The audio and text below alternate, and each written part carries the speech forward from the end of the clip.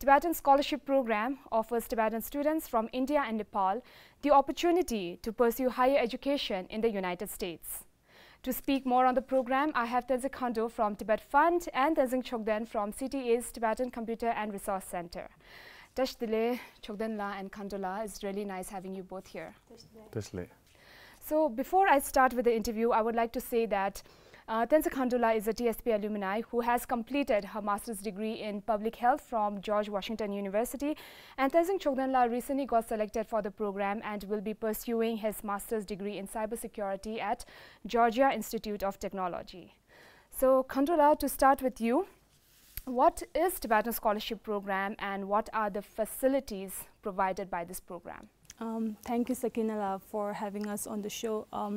Tibetan Scholarship Program, popularly known as the TSP, is a program that is funded by the Bureau of Educational and Cultural Affairs at the US State Department and is collaboratively administered by the Tibettv and the Department of Education here at CTA. Every year under this program, approximately 6 students from India and 1 student from Nepal are funded to pursue master's degree in the United States. Every year, the number of seats and number of candidates differ according to the availability of the fund. And this scholarship program is a fully funded program because it not only covers your tuition cost, but also covers your daily expenses such as your travel costs, your book allowances, and also covers your monthly stipend. And I think all of these resources and expenses are covered for the whole 2 academic year. Okay, so you said that every year there are 7 students, 7 applicants who will be selected to go to the US. So every year, how many Tibetans do you think applies for this program? The number varies every year, but approximately over 80 to 90 students apply every year for this scholarship. But it differs every year. So Chokden, how can one apply for the program? What academic credentials are required by the applicants to be a part of this program? First of all, thank you, Sakinala, for welcoming both of us on this show. As far as the application is concerned, one can apply through online, Google form to be specific. So the Department of Education normally makes the announcement by the end of the year. Along with the form submission, one has to, since this is Tibetan Scholarship, so the first criteria is you being a Tibetan, and then along with that, the basic documents required are your Green Book, IC, and RC up to date. And then as far as academic credentials are concerned, you need to have at least 4 years of degree in India. And for those students who have completed a 3 years degree, they need to have an additional of 1 year to complete the entire 4 years degree. So, but on top of this, so one need to write a short essay for the TSP. So I would suggest the future applicants to really consider this important because this would later help when you write the main statement of purpose for when you apply for the universities abroad. Okay, so is there an age limit to apply for this program? Yes, so the age limit is 35 years and below. So Khando, how important do you think returning back after completing the program is, and how is it affecting the future TSP applicants? I personally think that it is very, very important that you come back after completing your degree in the United States. Personally, because ethically it is important because you have been blessed with this opportunity under the blessing of His Holiness. So every aspiring students who wish to apply for this scholarship deserves the same opportunity that you did. So I think in that way it is very important, but also in past several years there have been cases where students who were selected but their visas were rejected because the past candidates did not return back after completing their school. So in order to avoid the risk of visas being rejected and also the scholarship being cancelled by the US State Department, it is very important that you complete your school and return back home and serve your community for at least 2 years. Yeah, so what are the conditions applied on an applicant to make sure that the applicant comes back after completing his or her program from the United States? So once you're selected for the program, you're required to sign a bond agreement at the Department of Education, where you'll be advised to have 3 witnesses to sign the agreement with you, and also this will make sure that the students, once they've done with their school, they come back and serve the community for at least 2 years. So, Chokden, since you have been recently selected for the program, can you tell us what preparations are required during the process and what are the procedures? So before I answer that question, I would like to add on Ms. Khando's remark on the returning of the TSP as applicants. So like, like our batch recently went for the visa interview. So our visa interview was really smooth, and then the visa counselor already knows about the Tibetan Scholarship Program. So our process was, compared to other students over there, like, our process was really smooth. So I would urge the future applicants to really come back because it really helps the current students who are going for the visa interview. So the visa application went smooth only because the recent return rate was good? Yes. All right. And to answer your question earlier, so there's 2 stages. There's the pre-selection process, and then there's the post-selection process. So in the pre-selection process, first all the applicants have to sit for the GWTT, that's the General Written Tibetan Test. So after you've cleared the GWTT, then you have to sit for ITP TOEFL. So that's the institutional test program. That is different from the TOEFL IPT, which is the internet-based test. So for that, you have to give the exam in person. So once you have cleared both this exam, then based on your academic performance in your bachelor's and master's degree, the top 30 students will be selected. So these top 30 students will then be interviewed, and then the selection panel is chaired by the US officer at the Public Affairs in India and Nepal. So from these top 30, 6 students will be selected from India and 1 student will be selected from Nepal. So what preparations were required? What do you have to prepare for? For the GWTT, the exam is from 50 marks. So the exam consists of Tibetan history, Tibetan politics, Tibetan general knowledge, and then the last section is a translation in which you have to translate from English to Tibetan. And then for the post-selection, like Ms. Khandula has previously mentioned, once you've cleared the interview, you have to sit for the TOEFL IPT. And the minimum score required is 85, and then you have to sit for GRE, that is required for the universities abroad. All right. So Khandula, you have already experienced the program, you've got educated and you've studied about public health, and now you're here working at Tibet Fund. So can you tell us what was your experience like and what changes have you seen in yourself after completing the program? Personally, those 2 years of pursuing graduate school in the United States has truly been worthy and life-changing experience for me, because having done my schooling from Tibetan school and then experiencing a total different cultural environment and a new educational system was very challenging at first, but later on it was worthy, I think, because it helped me grow as a person and helped me develop my professional and personal growth.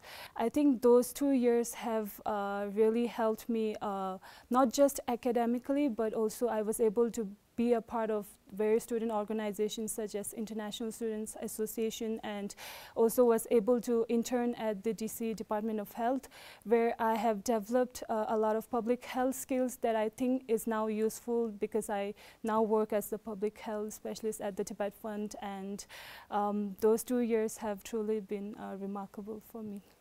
Seems like Khandula had a very productive and a wonderful experience. So what about Chokdenla? What are your expectations and what are your plans after you return back from the program? So the 2 years of master's program will allow me a specific time to do intensively research on APT threat intelligence and network security. So there are really good professors in my university at Georgia Institute of Technology, like Mushtaq Ahmed, Alexa Hatta, and Paul Pierce. So their research on binary analysis and then threat detection mitigation are really interesting to me. And then these are research that normally I am interested in, and I work at TCRC for. So I plan to use this opportunity and to become more self-reliant, and then using the knowledge and the experiences I will receive under these professors, I plan to come back and lead the TCRC Forensic Lab in a much capable manner, and thereby enhancing the cybersecurity of CTA and Tibetan communities in exile. So you got into Georgia Institute of Technology, which is one of the most renowned university in terms of cybersecurity. So do you get to make your own selections when it comes to selecting your own university? So applicants can give their preferred choices. So to the Tibet Fund coordinator, the Tibet Fund will try its best to facilitate your request and place you in your preferred choice. But at the same time, as Ms. Khando has previously mentioned, that Tibet Fund operates on a very tight budget from the US State Department. So I would suggest students to have a backup list of at least 3 to 4 universities.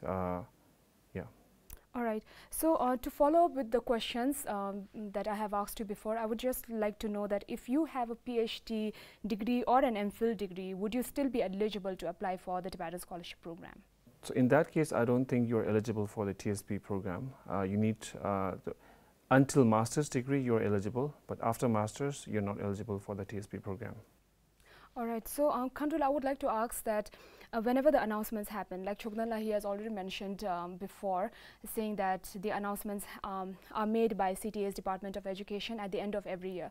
So if an individual needs to know, and if an individual needs to apply for the Tibetan Scholarship Program, get information about the Tibetan Scholarship Program, where can he or she go to?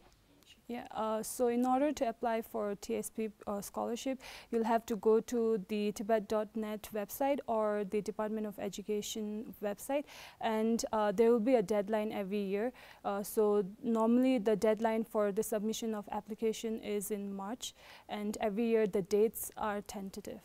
Like Khando, you have said that out of 80 to 90 people, at the end there are only 7 people who get selected for the program, and I'm sure that it must not have been an easy journey for both of you. You must have gone through a lot of preparations during the procedures. So what was the most important thing that you have experienced during the preparation process, and what advice would you like to give the future Tibetan Scholarship Program applicants so that it'll become a little easier, or like they'll know more about it before they apply?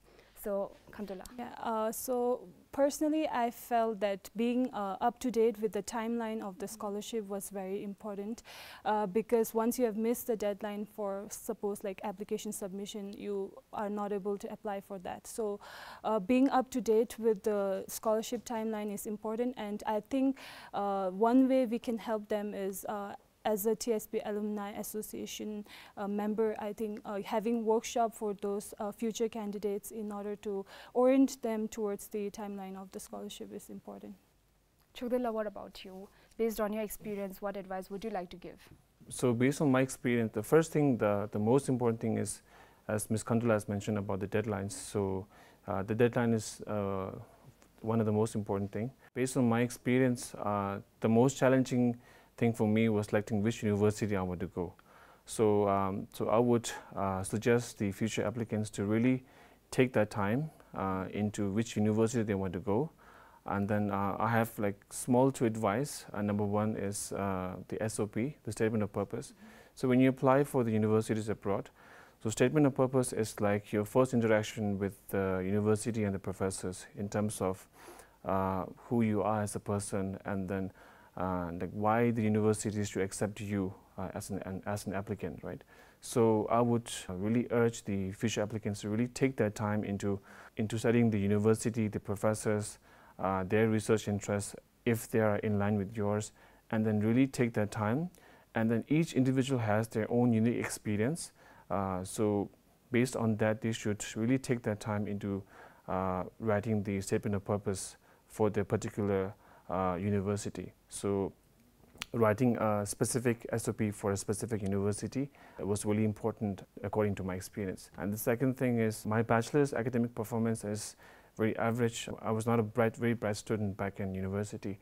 But at the same time, I got into a really prestigious university, and I believe this is because of my work experience at CTA for the past 9 years. So for those students who have an average to low kind of academic performance, they should not be disheartened. They should always aim for a better university. And one way that I have on my experience is that they should fill the gap of academic by doing work or work related to their to the academic, and then it could be anything from for working for CTA or anything. So I would really suggest them to take their time and like prepare early in terms of for that. Yeah, that's a wonderful advice, Chokdenla, and it's really nice to know that these days the new universities, they don't just go by your academic percentage and all of that, but also by your work experience. And congratulations to both of you for being selected into such a renowned program, Tibetan Scholarship Program. Khandola, you have already experienced and you are back here, and Chokdenla, you will be leaving very soon, so I wish you all the best, and I really hope to see you come back with the same wonderful and the same productive experience like the one Khandola had. I hope so. Thank you so much. Thank you so much to both of you for coming here at Tibet TV and speaking to us. Thank you for having us. Thank you. Thank you for having us. Thank you so much for watching, and see you in the next episode of In Conversation with Tibet TV.